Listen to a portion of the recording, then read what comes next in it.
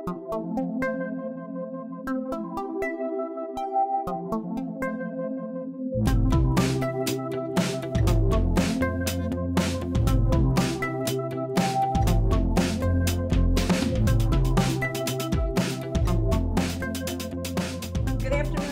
and thank you for Zooming in today. It's really great to have you with us.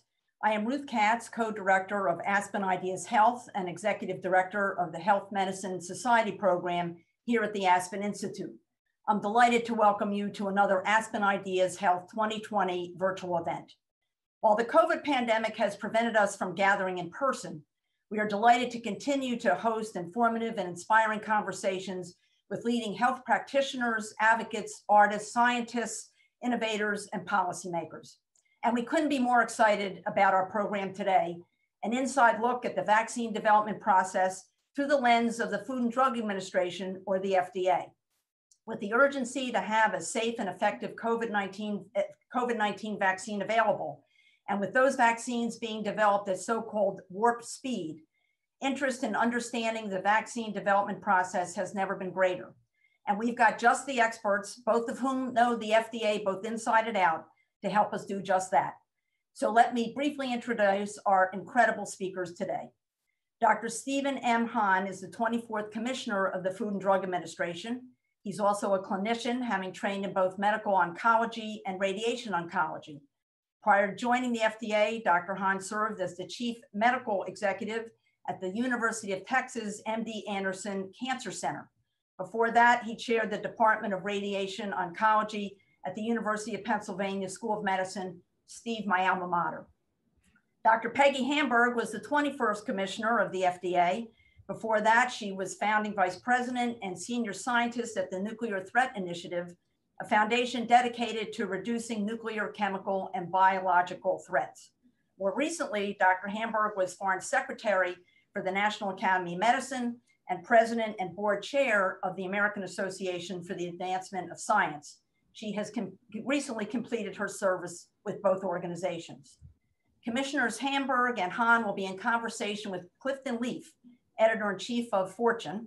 He has been a guest editor for the New York Times op-ed page and has held senior positions at the Wall Street Journal's Smart Money magazine. Cliff is also the author of the book, The Truth in Small Doses: Why We're Losing the War on Cancer and How to Win It, which was named by Newsweek as one of the best books about cancer. The founding co-chair of Fortune Brainstorm Health, Cliff has won numerous awards for his journalism and leadership in the anti-cancer effort. A terrific, terrific lineup, I think you would all agree. With that, Dr. Hahn, Dr. Hamburg, thank you both for taking time from your incredibly busy schedules to be with us today for what undoubtedly promises to be a very interesting discussion. And of course, thanks to all of you in our audience for being here with us. We look forward to seeing you soon for our next Aspen Ideas Health event. And with that, Cliff, the Aspen stage is all yours. Thank you, Ruth. Wow, that's so exciting. Just hearing the bios again just makes me excited for what we have in store for today. Good afternoon, everyone. It is such a pleasure to talk with both of my esteemed panelists this afternoon. Thank you, Dr. Hahn and Dr. Hamburg, for spending some time with us today. Dr. Hahn, let me begin with a question for you. This conversation could not be more timely. Today, after all, is the meeting of the Vaccines and Related Biologic Products Advisory Committee, better known as VRBPAC, which is actually a meeting as we speak right now. I listened in this morning. It was about an hour or so of introductions, but I caught some of the presentations. But the meeting is designed to discuss the process of developing, authorizing, and eventually, with any luck, licensing a vaccine candidate to prevent candidates to prevent COVID-19. This meeting brings together a who's who of vaccine experts, biostatisticians, and others. And the aim of this, I think, is really fundamental to what I hope we'll talk a lot about today, which is the credibility of the process. Dr. Hahn, just talk a little bit about why it's so essential to sort of open up this process to everybody. Well, Clifton, we've seen a great deal of vaccine skepticism in this country. Of course, that preceded the COVID-19 pandemic, and that should concern all of us because one of the most significant advances we've had in public health over the years, just look at smallpox and measles, has been the widespread administration of vaccines. And of course, with COVID-19 and the urgency around this pandemic, the number of people who are dying, and of course, who have had COVID-19 around the world, the advancement of a safe and effective vaccine is of significant importance, because that is one way that we will put this pandemic behind us. So we really do have to be concerned about vaccine hesitancy, and we do need to make sure that we have confidence, because when we do, and hopefully it's when we do have a safe and effective vaccine for COVID-19, the rollout of that vaccine, the administration of the vaccine will of course be dependent upon people willing to be able to take that vaccine.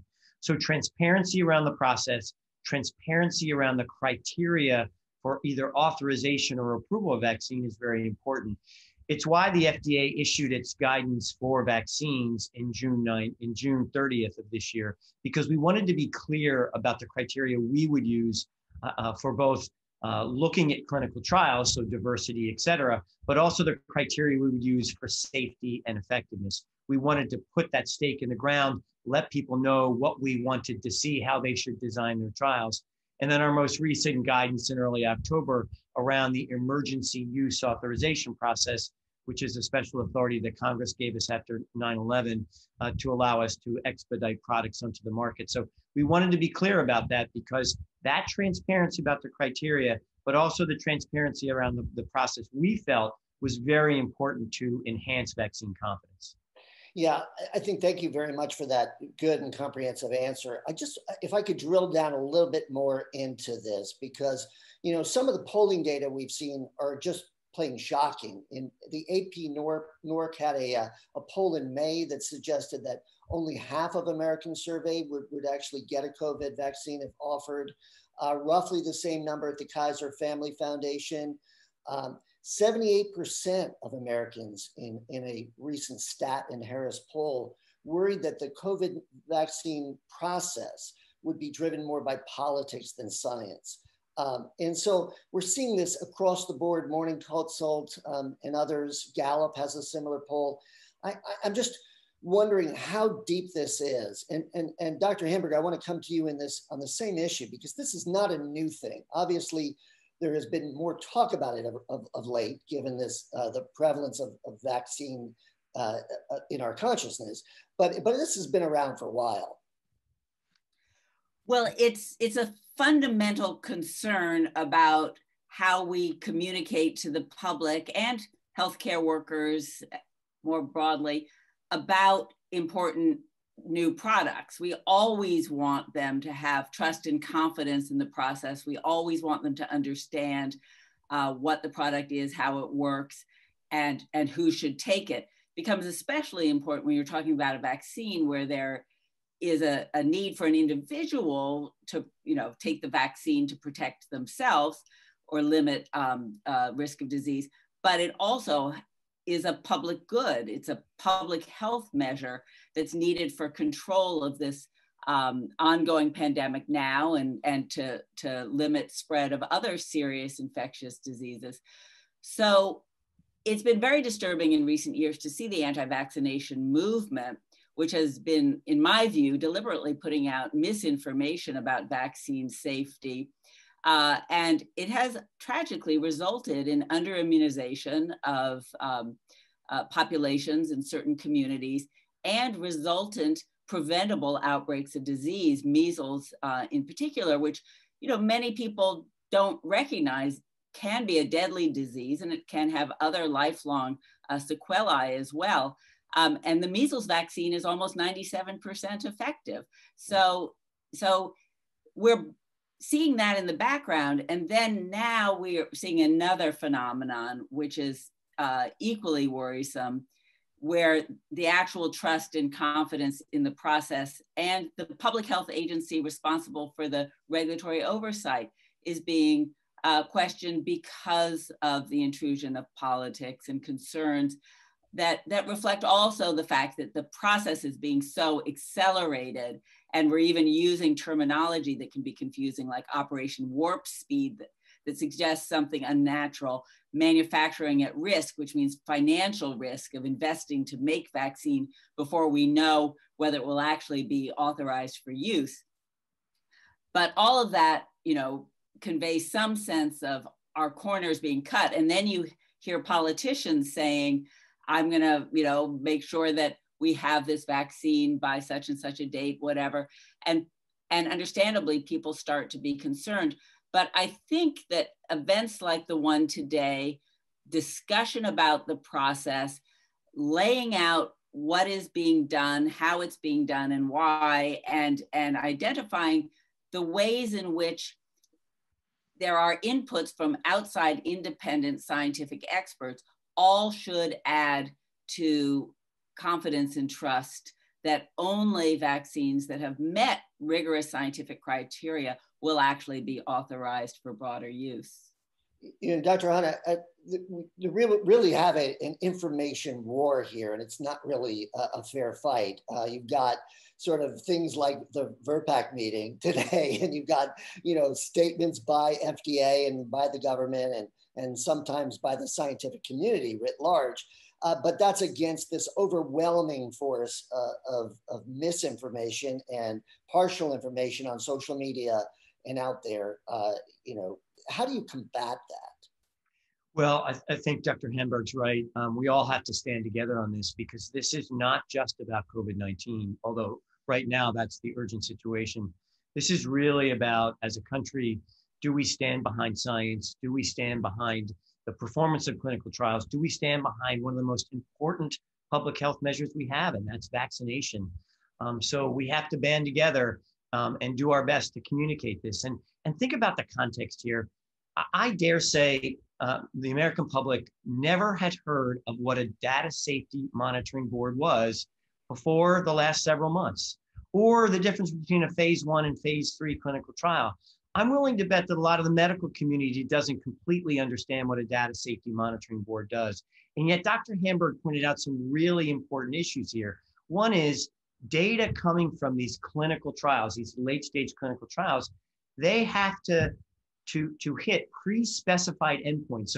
So they have to trigger something that an independent board of scientists and statisticians, what we call a data safety monitoring board, will then look at. And only after that independent review is that information then released to a manufacturer, who can then decide whether to apply to the FDA for either an authorization or an approval. And then our process, we have great, and Dr. Hamburg knows this, amazing scientists, doctors, nurses, pharmacists who will look at these data, make an initial determination. And I bet the American people do not know that FDA is one of the few regulatory authorities that actually looks at the raw data from a clinical trial. We don't look at a press release. We don't look at a scientific paper alone. We don't look at collated or summarized data. We look at the data, we make our own conclusion, and then we call in this outside experts that are meeting today, and they will help us look at this application, and they will give us their advice. That will be transparent, that will be open, and that really needs to be emphasized for the American people, because this confidence is so important. I want to get to the COVID vaccine specifically in just a second, but for now, just we've seen, you know, Dr. Hamburg mentioned, you know, measles, where we've seen this sort of many outbreaks in the United States. This is an incredibly infectious disease. You know, 7 times perhaps as infectious as COVID-19. And we also have seen things like childhood or infant diseases like whooping cough, pertussis. You know, again, vaccine controlled. This is something we can sort of put behind us, and yet we're seeing these outbreaks. It seems as if this is a problem that really needs to be controlled in itself. And I'm sure Dr. Hamburg is here. There's no question about it. People should not be, no one should be dying of these diseases that can be controlled by vaccines, that can be prevented by vaccines. And we must, as a medical community, get together on this. We must emphasize the importance. These issues are settled. This is settled science. And these vaccines that have been approved through the biologic license approval process are safe and effective. As Dr. Hamburg mentioned, the measles vaccine, and we must get this message out over and over again. It has to be a concerted effort, and we must support the science and the medicine.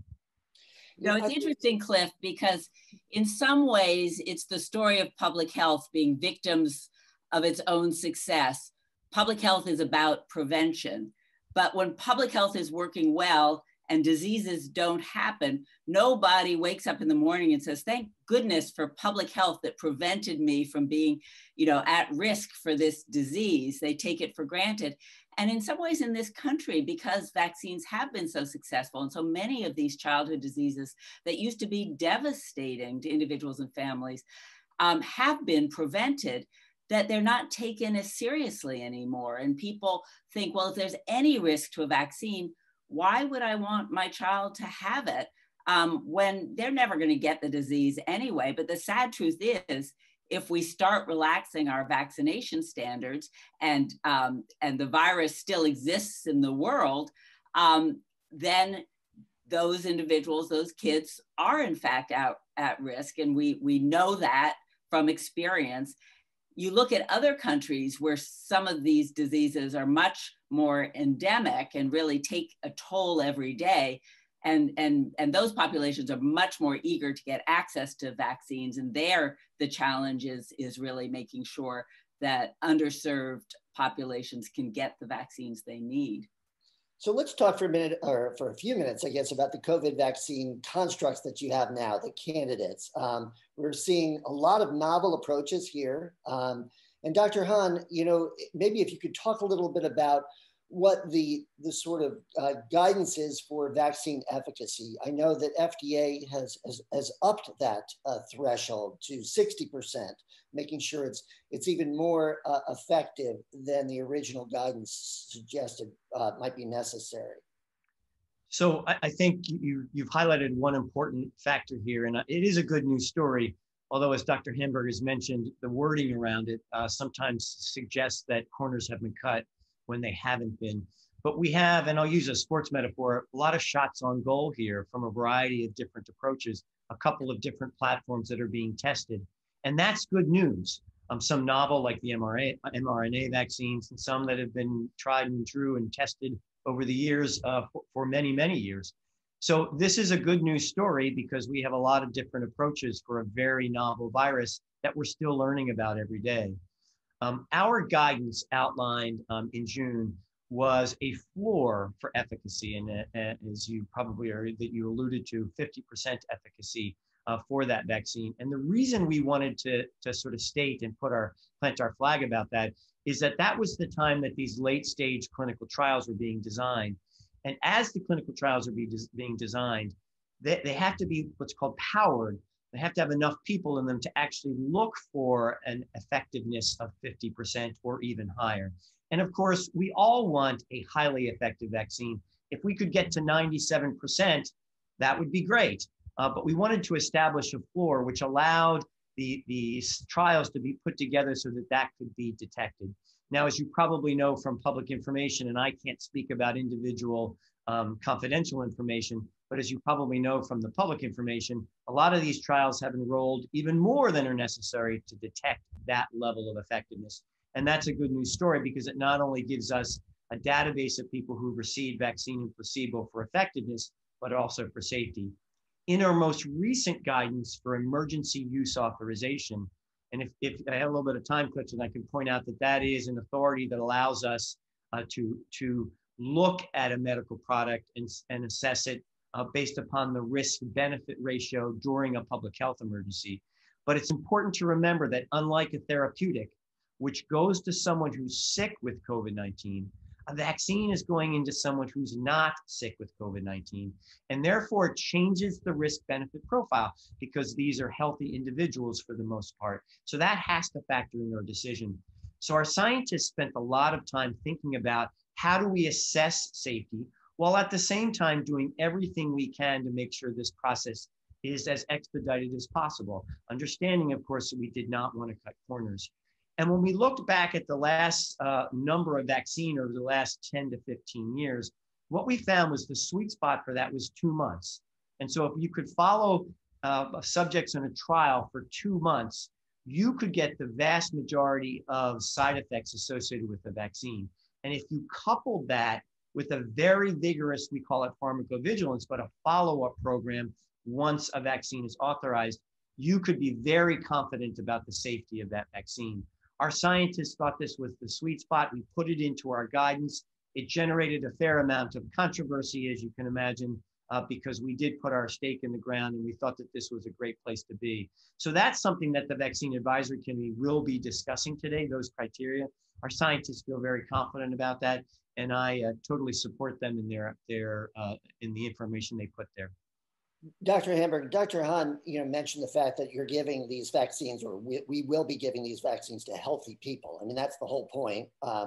But it's a challenge still, because you have to get populations that you're giving that vaccine to be representative of the population at large. And there's some challenge in that, particularly in the fact that you're going to have to recruit a lot of much older Americans, which often don't get into clinical trials. You will need ultimately pregnant women. We'll need children, and only one of the vaccines that's being tested now, the Pfizer vaccine, is being tested in children up to the age of 12 or over the age of 12. How do we make that transition from the sort of traditional group of people that go into clinical trials to recruiting a much larger population to test these new vaccine products? Well, it's a very fundamental and important question, and we certainly do want to be able to understand the risks and benefits of these various vaccines in different subpopulations. And there's a lot of reason to think that certain of the vaccines that are in development may work better at eliciting immune response in certain subpopulations, like the elderly, which frequently have a more diminished immune response. So we really do want to have that information. And we really do want ultimately to have a vaccine that can be available across all ages and available to people that have different comorbidities or other medical problems as well. And we certainly want one that pregnant women can take. But it is being approached in a somewhat staged way. You can't do everything you might want to do at once. You can't learn everything you might want to know from the very beginning. These trials, the phase 3 trials, actually are larger than many vaccine studies, although they'll probably be shorter. But that has enabled, I think, a broader spectrum of ages to be included, and they are including individuals with other disease conditions as well. I think it is important that we start to go down to the lower age groups, but as I said, that will be done in a stepwise way. And as we have more experience with vaccines and the immune response to vaccines and our study of natural history of infection as well, we'll learn a lot more about what we call the correlates of immune protection. What should the antibody response look like in terms of achieving levels of protection? And that will help us to better bridge between different studies and to better understand some of these vaccines as well. So, we're at the beginning of a process that has been, enormously rapid in terms of the normal length of vaccine studies, dealing with a virus we didn't even know about as the year began. So huge progress has been made, but still a lot more we need to study, a lot more we need to learn. Yeah, if I could just follow up on one thing Dr. Hamburg said, and of course she hit the nail on the head here.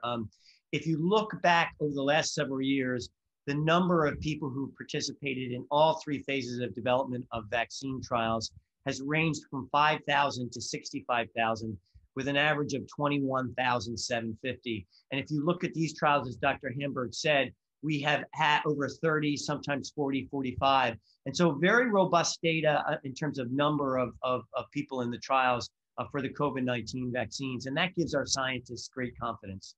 Yeah, no, absolutely. And it's been a remarkable achievement. One of the challenges of the speed, though, is it does make people wonder about, are there any corners being cut?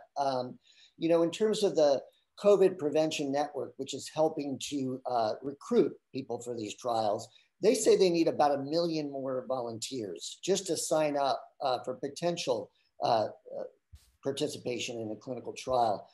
Bio, the industry group, says that it's tracking 192 different vaccine candidates, 204 antivirals, 364 COVID-specific treatments. Nearly 160 of those are already in phase 2, about 80 in phase 3. Just to kind of get enough of the real population in there, we have to do a lot of more reach out to people, particularly Black and Latino Americans who aren't participating at the same numbers in these. What is the FDA doing to sort of reach out to those folks? So we have an Office of Minority Affairs, and Dr. Marks and I, particularly around vaccines, have spent a lot of time talking to groups. Today, I had an interview with a predominantly African-American publication out of Philadelphia, where we are, again, being very transparent about the process, about why these trials are so important, about the importance of diversity. So we will continue that effort, and we will partner with others on this. I know the NIH has spent a lot of time on this also. I do want to highlight one thing you said, Clifton, and I think it's an opportunity for us as a nation to look at our clinical trials infrastructure and our clinical trial structure, because if you compare that to some of the things that have been done abroad, for example, the recovery trial in Britain, we have a relatively fragmented approach to clinical trials. And many U.S. patients, many Americans lack access to clinical trials. I know in my field of cancer, if you can achieve 10% of your cancer patients going on a clinical trial, that's a really good number. And when you think about the urgency of the situation that we've had and the infrastructure that we have, this is something that I think we should take a look back on and decide what's the best way to structure this moving forward so that we can get answers as quickly as possible, but make these therapies on clinical trials available to as many people as possible, therapies as well as vaccines. And well, it's this has been a great, go ahead, please. Oh, I didn't mean to interrupt, but I was just going to also comment.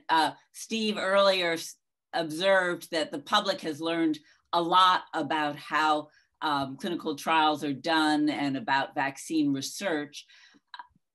They also are probably learning to think about whether they would want to participate in clinical trials. And I think we haven't done as good a job as a medical community, a research community, educating the public about clinical trials, not just how they're done, but why they're done. But now people understand how important it is to really get meaningful answers about whether a product, a vaccine, or a drug really works. And the way you get that answer is by doing a controlled trial and not just letting everybody take a new product and report back on how they think it worked for them. And it's complicated making the decision to go into a clinical trial. And of course, there's informed consent as part of it. But I think that it's been an interesting process also watching people learn about all of these many dimensions of clinical trial research and why it matters. We have a couple of 100 people who are listening in at the Aspen Health Festival. And I'm excited to say we've got a bunch of questions that I want to get to. Actually, if you don't mind, I'll read one from one of our guests.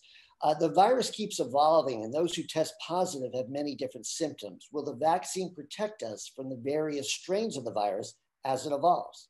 It's a good question. Dr. Heim, do you want to? That's a really good question. So we have thought a lot about this at the agency. In fact, I'd say several times a week we discuss this, and it's an intersection of a lot of different science-based facts for this. So while, I'd first off by saying, as Dr. Hamburg mentioned, we're still learning about this virus as we go forward. How long does the innate or the inherent immunity you get after you have an infection, how long will that last? What immunity is most important? While we're still learning about that, what we've seen so far in terms of where the virus is and the variations in the virus, we're confident that the current approaches right now will provide protection if the data in the clinical trials show that. So we haven't seen anything yet that raises alarm bells about that, but we will be keeping a very close eye on that. So Dr. Hamburg alluded to the fact that immune correlates, the development of antibodies, something that we'll need to look at in our clinical trials. The first set of clinical trials, we've made clear from our guidance, will have a clinical endpoint. That is the prevention of COVID-19 disease. But in those clinical trials, we will look at the immune response. And in the follow-up to those clinical trials, we will look at how persistent that immune response is. We will look at virus samples, for example, I mean, we, the medical community, and how that protection might translate itself over time. So we'll learn about this as we go forward. We're fairly confident right now about the vaccines and where we are, but really we must absolutely stay on top of this, and we must do the science and research to actually answer that question completely. Dr. Hamburg, SARS-CoV-2 is, of course, a coronavirus. Like other coronaviruses, MERS and SARS and the original SARS, or in those cases, the duration of the antibody response is sort of mixed. We're really not sure how long that antibody response lasts. What do we know so far about SARS-CoV-2, the virus that causes COVID-19, about how protective it is and for how long? Well, I think we're still learning, and we really need to collect the data to answer your question, but it's a crucial question, and certainly it will be part of what's looked at in the pharmacovigilance studies in terms of looking at the real world experience with these vaccines, and we need to continue to study the natural history of people who've been infected. There's a lot of reason to think that immune protection may wane after infection with SARS-CoV-2, and we may see, similar with vaccines, that there will need to be boosts over time. Looking at what we know about coronaviruses, and that isn't completely uncommon with vaccines as well. So I think it's a critical question. We don't know the answer yet, and we need to continue to do the studies, and we need to be vigilant to the possibility that immune protection will wane. I think it's dangerous that there are some people who believe that once they've been infected and they recover, that they'll never get it again. They can do whatever they want. That simply is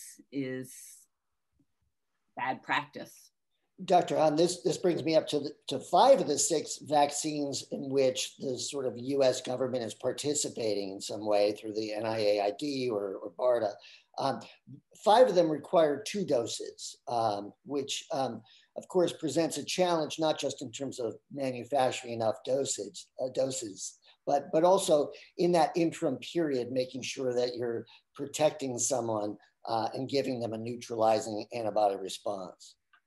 Yeah, that's top of mind for the agency. And if we are to receive, or if we do receive an application, particularly emergency use authorization or a biological license, the typical approval process, this will be something that we will require is some mechanism in the pharmacovigilance or other process whereby we are able to keep track of who receives the first vaccine, and then some mechanisms to ensure that the second in the series of vaccines is given. It's absolutely critical that we keep track of that, and that we follow those patients, and that or those volunteers, or the folks who receive the vaccine, and that we're able to collect the information about them. I want to go back to one thing Dr. Hamburg said. It is so important, Clifton, and it's really worth emphasizing. This virus is still with us. And we absolutely have to take the precautions that we've been talking about: mask wearing, washing of hands, social distancing. Even in the situation where you may have had it and you think you're protected, it's really important that we stay diligent about this and we protect our most vulnerable. And that goes for after a vaccine is available. And so just, if all of our listeners could help us send that message, it would be critical for everyone. We cannot be nonchalant about this, and we can't be cavalier about what's going on. If I might, I just want to follow up on the question before, because there's a question from the audience. Should people who have already tested positive for COVID get the vaccine? I think that's a good question. Well, really interesting and very good question. It's one of the reasons that in our vaccine guidance, we did not specify that individuals had to have a COVID antibody test before receiving the vaccine, because we realized that there were going to be many asymptomatic folks who had received it or had gotten COVID-19 and might have some innate immune protection. We wanted to make sure that we had data on those folks as well. So that'll be part of the prioritization process moving forward. And it may be, and I don't want to prejudge the data or the answer, but it may be that we find as we follow in these trials that the immune response does wane and that someone might need the vaccine. But all of those factors will go into our decision-making and then the handoff that we have with the CDC and their committees with respect to prioritization and distribution. So a lot of unknown questions at this point, but we do know that it is highly likely that people who have had COVID-19 will be in the clinical trials, and those data will be before us when or if an application comes to the FDA. Dr. Hamburg, Dr. Hahn mentioned earlier about the very large post-marketing surveillance effort that the FDA is engaging with other partners at the federal government. You know, in the 6 years that you were FDA commissioner, you could talk a little bit about how many companies, private companies, were sponsors of drugs, actually complete their post-marketing surveillance. Many of the sort of phase 4s never get completed. There are going to be new tools that we now have through just real world data and just using cell phones and things like that to identify adverse events. But you know, how good are we about truly identifying problems in the sort of post-marketing environment of a new drug or vaccine? Well, it's so important to track these products over their entire lifespan of use. And in fact, for vaccines, there are several different strategies which add to the database and add to our confidence in terms of getting access to important information about the products and their use. There is the reporting back of individuals and healthcare workers and companies should adverse events occur. And that's something that's done jointly between the CDC and the FDA. There are systems for using existing databases to collect information, something that's called the Sentinel surveillance system. And that allows you to both identify potential emerging safety concerns and also to query the system if you have a question about a potential link between a product and reported problems. And then there are instances where companies are asked to do additional studies, either new studies or follow-on of participants in studies, and report back in a formal way to the FDA. And I think that's what you were referring to, and that is important. And that isn't exclusively in the vaccine arena, that's with other medical products as well. And it is important that we be as rigorous as possible about making sure that those studies get fully done, because they're asked to do them for a reason. And there have been some reports that in some instances, the enforcement of that hasn't been as complete as we would like. But all of that is enormously important. And I think it goes back to the issues around public education as well, because the public really does need to understand what all of these systems are, because it's, I think, reassuring to know that it's not just a question of approve or not. It's really a responsibility that the FDA has and companies have for this ongoing oversight, and members of the public can play an active role in reporting back. Yeah, no, I think that's good.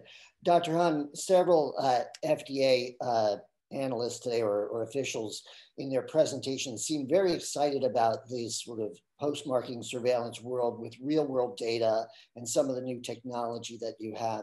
Could you just talk a little bit about some of the initiatives that will help us identify those adverse events or safety issues, particularly as they might affect people with comorbidities, which has been, of course, a challenge, longer term effects, for example, from the immune response to the virus, or in the case, perhaps other reactions with other drugs or other medical interventions. Well, this is critically important. And we have learned a lot during COVID-19 about the collection of data from a variety of different sources to inform our decision-making, and not just from clinical trials, but real-world evidence. So the centerpiece of our National Electronic System for Monitoring Safety, as Dr. Himberg said, is called the Sentinel system. Mm-hmm. And it really operates as an important complement to other data that we collect. It is really also not just integral to our safety monitoring efforts, but an engine for methodological innovation, and a platform that we will use, have used to advance the science of real-world evidence. Dr. Himberg mentioned databases such as claims data.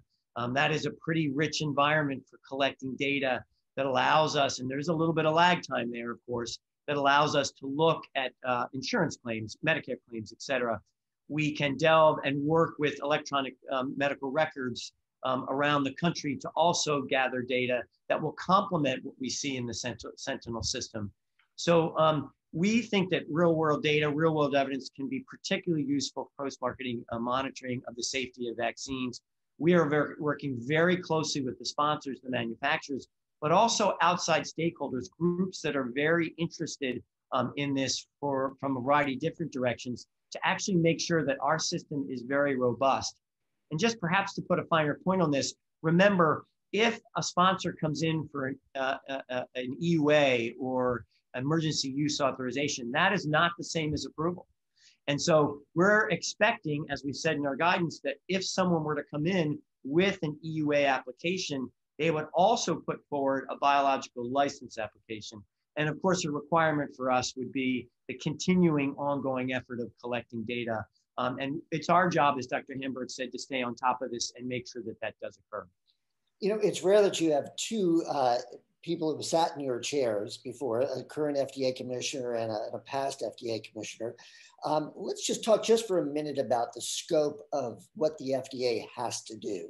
I mean, you not only regulate vaccines and help sort of bring in these sort of critical safety protocols, but you also regulate prescription drugs, both brand name and generic, non-prescription, so over-the-counter drugs, blood and blood products, cellular and gene therapy products, tissue and tissue products, tongue depressors, bedpans, pacemakers, dental devices, surgical implants, dietary supplements, bottled water, food additives, infant formula, microwave ovens, that one surprised me, X-ray equipment, laser products, so mercury vapor lamps, I don't even know what a mercury vapor lamp is, sun lamps, color additives in food, in makeup, skin moisturizers, nail polish, livestock feeds, pet foods. I mean, this is insane. And I bring this up because your budget is about, $3 billion a year or so, which is about half of what we gave to the census for their process. It's about a quarter of what the IRS spends each year.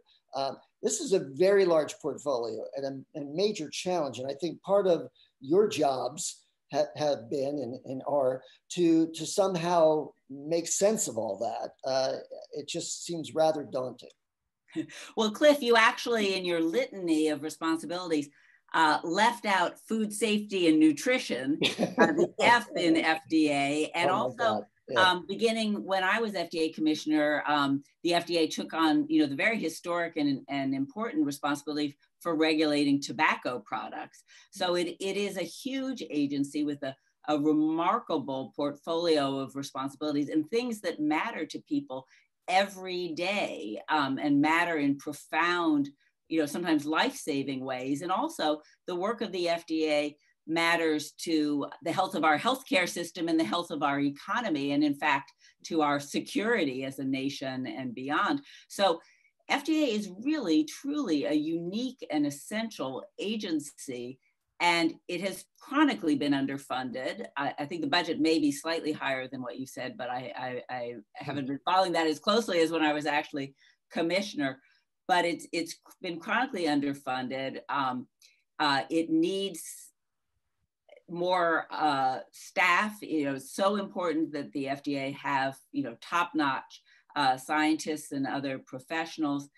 And it really needs to be enabled to do its critical job without unnecessary interference from a whole gamut of potential pressures, whether it's political or commercial or other ideologic stakeholders or whatever. I mean, FDA really needs to be enabled to do its job.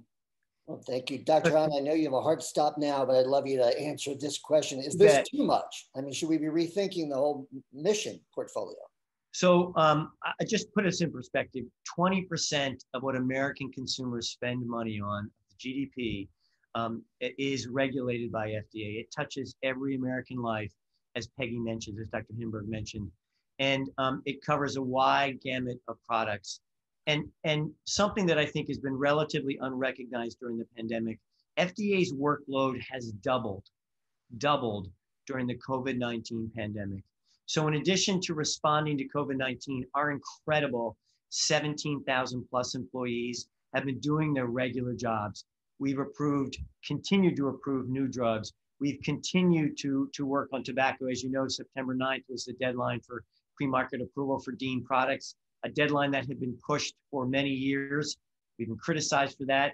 We met that. September 9th was the deadline. We saw a significant of applications, and we're working on those, but we're fulfilling our statutory responsibilities. Dr. Hamburg mentioned hiring. This year, we will have a net hiring of 1,000 plus employees at FDA. In previous years, it was about 8 times less, about 153 from FY19, and 54% of those are under a new authority we have called Cures, which allows us to go after incredible folks with really remarkable scientific expertise. So I think it's a shameless plug for the agency and what we've done over the last 10 months. These are remarkable people, and they continue to work and serve their mission of protecting and promoting the American public health. We could always use more resources, and I am incredibly proud of the folks and the expertise that they have. Well, I had to give you at least one shameless plug for all your time here. Thank you, Dr. Stephen Hahn, Dr. Peggy Hamburg. Really a fantastic conversation. Thank you. Thank you, Clifton.